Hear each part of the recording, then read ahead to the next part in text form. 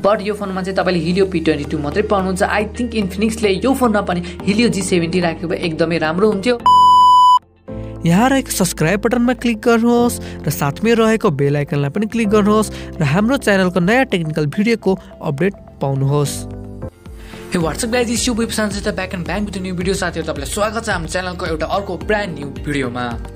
Guys, यदि तपाईहरु low budget price रेन्जमा बेस्ट स्पेक्स भएको फोन किन्न चाहनुहुन्छ भने इन्फिनिक्स ब्रान्डले तपाईको काम पूरा गरिदिसकेको छ। इन्फिनिक्स ब्रान्ड चाहिँ भर्खरै मार्केटमा आएको fastest growing smartphone brand company हो। यो ब्रान्डले तपाईलाई low budget सेगमेन्टमा one of the best स्पेसिफिकेसन्स भएको स्मार्टफोन प्रोभाइड गर्छ।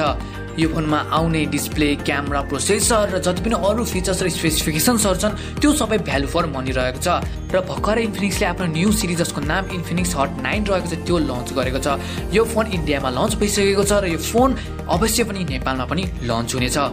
यो सिरिजमा चाहिँ तपाईले दुईटा स्मार्टफोन पाउनुहुन्छ। फर्स्ट हाम्रो इन्फिनिक्स हट 9 रहेको छ भने अर्को इन्फिनिक्स हट 9 प्रो रहेको छ। आजको भिडियोमा म तपाईहरुलाई यो दुईटा फोनको स्पेसिफिकेसन, डिटेल्स, क्यामेरा, प्रोसेसर सबैको बारेमा जानकारी दिन्छु र यसको प्राइस नेपालमा कति हुनेछ त्यो पनि बताउने छु। र साथीहरु तपाईले अहिलेसम्म हाम्रो च्यानललाई सब्स्क्राइब गर्नुभएको छैन भने प्लिज हाम्रो च्यानललाई सब्स्क्राइब गरिदिनुस् किनभने म यस्तै भिडियो तपाईहरुलाई लिएर आइरहन्छु। र तपाईले भिडियो राम्रो लाग्छ भने लाइक र शेयर पनि गरिदिनु होला। अब कुनै नबिस नगरिकन हामी हाम्रो भिडियोतिर जाउँ। सो सबैभन्दा पहिला डिस्प्लेको कुरा गरौँ। यो दुवै फोनमा तपाईले 6.6 इन्चको HD प्लस डिस्प्ले पाउनुहुन्छ।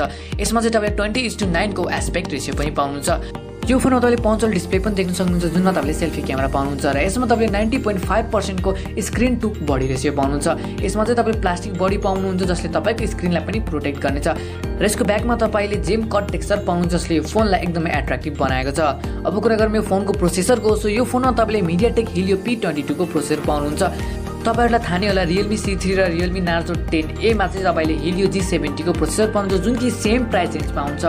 बट यो फोनमा चाहिँ तपाईले Helio P22 मात्रै पाउनुहुन्छ। आई थिंक इन्फिनिक्सले यो फोनमा पनि Helio G70 राखेको भए एकदमै राम्रो हुन्थ्यो। त्यसैगरी यो प्रोसेसरलाई सपोर्ट गरेको छ IMG Power VRGE8320 को GPU ले। यसको मतलब तपाईले गेमिङ परफर्मेन्स पनि यो फोनमा राम्रै पाउनुहुन्छ। त्यसैगरी यसको मेमोरी भेरिएन्टको कुरा गरौँ। यो दुईटै फोनमा तपाईले एउटा मात्रै मेमोरी भेरिएन्ट पाउनुहुन्छ जुन कि 4GB RAM र 64GB स्टोरेजको छ। र यसमा तपाईले डेडिकेटेड सिम कार्ड र मेमोरी कार्ड स्लट पाउनुहुन्छ र तपाईले मेमोरीलाई एक्सपान्ड पनि गर्न सक्नुहुन्छ। सो अब कुरा गरौँ यो फोनको one of the main attraction यसको क्यामेरा डिपार्टमेन्टको। यो दुईटै फोनमा तपाईले क्वाड रियर क्यामेरा सेटअप पाउनुहुन्छ। सो सबभन्दा पहिला कुरा गरौँ इन्फिनिक्स हट 9 प्रो को। यसमा तपाईले फर्स्ट क्यामेरा चाहिँ 48 मेगापिक्सलको पाउनुहुन्छ जुन कि प्राइमरी सेन्सर रहेको छ। त्यसैगरी यसलाई सपोर्ट गरेको छ 2 मेगापिक्सलको म्याक्रो सेन्सरले। र थर्ड क्यामेरा तपाईले 2 मेगापिक्सलको डेप्थ सेन्सर पाउनुहुन्छ र लास्टमा एउटा तपाईको लागि लो लाइट क्यामेरा पनि दिएको छ। र साथमा यसमा तपाईले 3 वटा LED फ्ल्यास लाइट पनि पाउनुहुन्छ। सो नाइटमा तपाईले फोटोग्राफी गर्नुहुन्छ भने एकदमै युजफुल हुनेछ यो तपाईको लागि। त्यसैगरी इन्फिनिक्स हट 9 मा चाहिँ तपाईले एउटा क्यामेरामा मात्रै डिफरेन्स पाउनुहुन्छ जुन कि प्राइमरी सेन्सरमा रहेको छ। हट 9 प्रो मा चाहिँ तपाईले 48 मेगापिक्सलको प्राइमरी सेन्सर पाउनुहुन्थ्यो भने हट 9 मा चाहिँ तपाईले 13 मेगापिक्सलको प्राइमरी सेन्सर पाउनुहुन्छ। अब कुरा गरौँ यो फोनको सेल्फी क्यामेराको। यो दुईटै फोनमा तपाईले 8 मेगापिक्सलको सेल्फी क्यामेरा पाउनुहुन्छ। त्यसैगरी आउट अफ द बक्स यो फोनमा तपाईले इन्फिनिक्सको आफ्नै अपरेटिङ सिस्टम पाउनुहुन्छ जुन कि XOS UI 6.0 रहेको छ जुन कि Android 10 मा बेस छ। त्यसैगरी यसमा चाहिँ तपाईले 5000 mAh को फुल क्यापेसिटी ब्याट्री पाउनुहुन्छ। र यो फोनको चार्जर डिटेल्स त अहिलेसम्म डिस्क्लोज गरेको छैन। सो हामीलाई अहिलेसम्म थाहा छैन यो फोनमा तपाईले कति वाटको चार्जर पाउनुहुन्छ।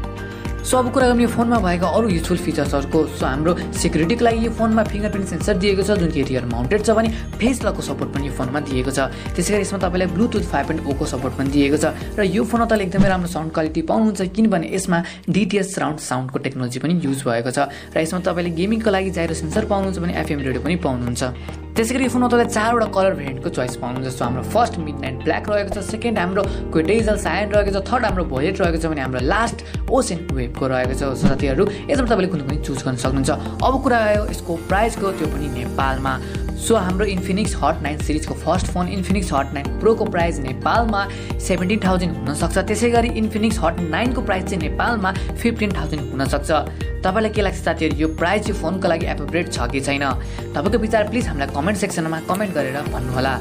र साथीहरु यही थियो यो फोनको स्पेसिफिकेसन, फिचर्स र डिटेल्सको जानकारी। मलाई आशा छ तपाईले यो भिडियो मन पराइदिनु भयो होला। प्लिज साथीहरु यस्तै भिडियोको लागि हाम्रो च्यानललाई सब्स्क्राइब गरिदिनुस् किनभने यस्तै इन्फर्मेटिभ भिडियो तपाईहरुको लागि लिएर आइरहन्छु। र तपाईलाई यो भिडियो राम्रो लाग्छ भने लाइक र शेयर पनि गरिदिनु होला। आजको लागि यति नै भयो। C you in the next video. Take care. Jay Nepal.